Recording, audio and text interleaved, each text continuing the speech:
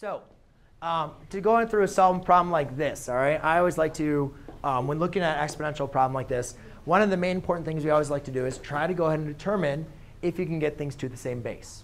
All right? Because if we can go through this, hopefully you guys understand, and this is my example I used all the time last year, or whenever I'm explaining by writing this, if I have an example like this, I always want, if I know that 2 raised to the x equals 2 squared, then I know that x has to equal 2, right?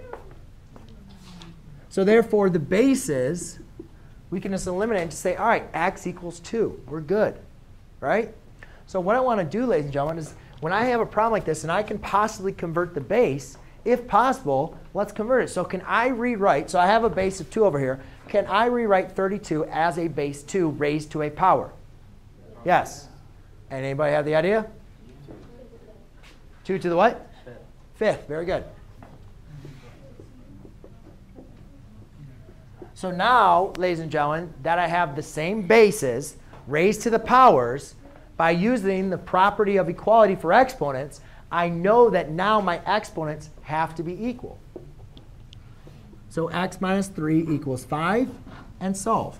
Add 3, x equals 8. OK? The ocho. Got it? Remember it?